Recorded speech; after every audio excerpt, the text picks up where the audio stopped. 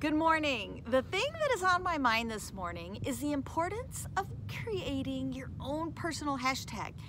I have to tell you, I stayed away from this for a long time because it just felt very, I don't know, like I would think I was all full of myself if I created my own hashtag. And then I realized a lot of the people that I follow do. So I am a big LinkedIn user, and on LinkedIn, Shay Rowbottom has a hashtag called ShayShine.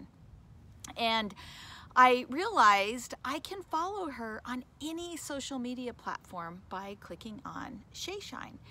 And the other thing that's cool about that is if you think about so many different digital platforms, sometimes the name that you want is taken. Well, if you have that personal hashtag, people can find you so easily, and you can move that across different username. So I have a couple of different sites on Instagram, and I use my hashtag on all of them. So no matter where you're at, you can find me. So here's how you come up with your own personal hashtag. And you can do this whether you're building a side hustle, a business, or a personal brand. The best way that I have found to do that is sit down and write a list of words that resonate with you.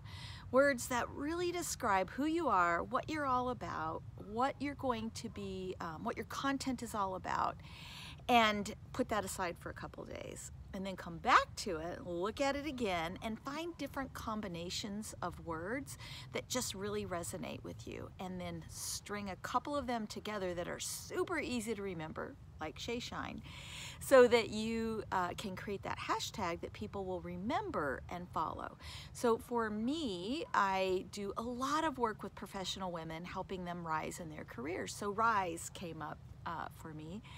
And then I also really believe in just adding sparkle to your day and creating a life that you love. So my hashtag is Sparkle and Rise.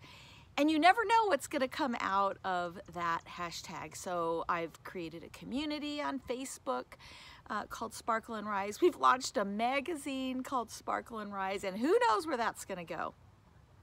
And I've been using Sparkle and Rise for about a year, and I've really seen an uptick in the folks that are following me.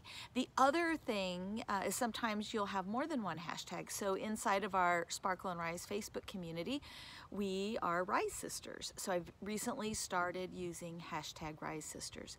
So once you find that string, kind of look out and see, is anybody else using it? As unique as you can make it, the better. If you're the only one using it, that's fantastic.